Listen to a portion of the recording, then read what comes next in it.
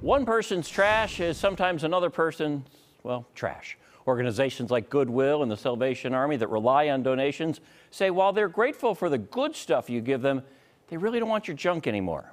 Fox 6's Gabriel Mays takes a look at the cost of bad donation items and why it's even happening in the first place. Inside the Salvation Army's downtown Milwaukee facility, these boxes are full of donation items. This one's scrap metal, this one is electronics. Each item waiting to be sorted, then tagged. We go through about 10,000 pounds a day. But not every item donated can be reused and sold at the Salvation Army's thrift stores. If it's obviously broken, then there's not much we can do with it. We do some limited pickups right now. Steve Stannard is the Adult Rehabilitation Center administrator with the Salvation Army. For 2 decades, he's seen all kinds of stuff travel in and out of the centers where he's worked.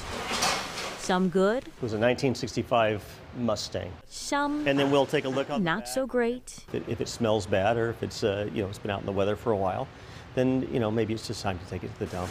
And some causing headaches. Large furniture that is obviously damaged, it costs us to dispose of that kind of stuff. Stannard says the facility spent $60,000 in dump fees last year. We don't generate a lot of trash. We get things that we can't use and we end up throwing it away. And the Salvation Army isn't the only organization dealing with this issue. Goodwills across the country say they've spent millions of dollars getting rid of those unusable items. If you're wondering why some people donate trash over treasure, mental health counselor Stephanie Sarkis has an answer. Some of us have these things that we've been taught about not wasting things. And what that turns into is that the guilt you feel when you throw something out. She says when you donate something, it makes you feel less guilty, but it also makes the donation someone else's problem.